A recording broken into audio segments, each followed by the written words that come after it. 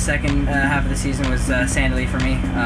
Another time being at my sleeping in my own bed and going to a race with my family and friends there, and to go 1-1 and you know, qualify first and get both whole shots, and I've never obviously done that before, so it was really awesome for me, and yeah, I was glad it turned out to get my first overall of the year there.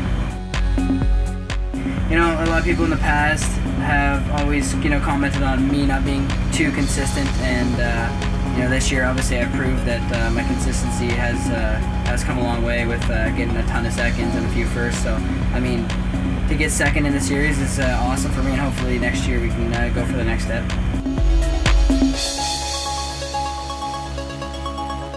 Well, after the first part of the season there, we made some changes obviously through the break there, and then you know, I made some suspension changes with the bike and geometry and stuff like that, and we got the bike to work a lot better than what it was working before, and I started feeling a lot more comfortable on the bike and, you know, kind of back to my normal self. Other than that, being out in the east, riding in the humidity and whatnot, it was, you know, I think definitely made my progress of conditioning a little bit better for the hotter heat and stuff like that out east. So it was pretty mild back home up until I left. The heat really picked up back home, but either way, it was worth it. I obviously made a lot more podiums and stuff like that after the season was over. So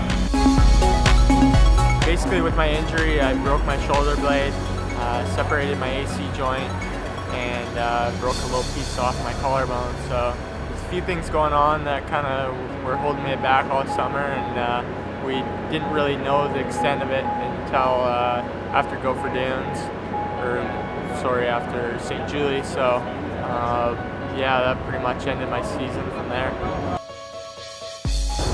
It was pretty frustrating for me, just you know, being on a new team and everything, and just not being able to defend that title. You know, I want to go out there and win every race that I can, and obviously go for the championship. But you know, sometimes things don't go in your favor, and you have little mishaps like that.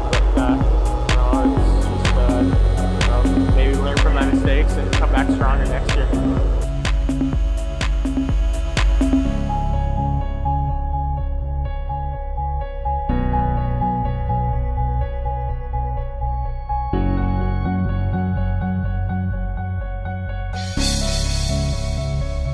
Definitely motivation to go out next year and lay it down on the boys.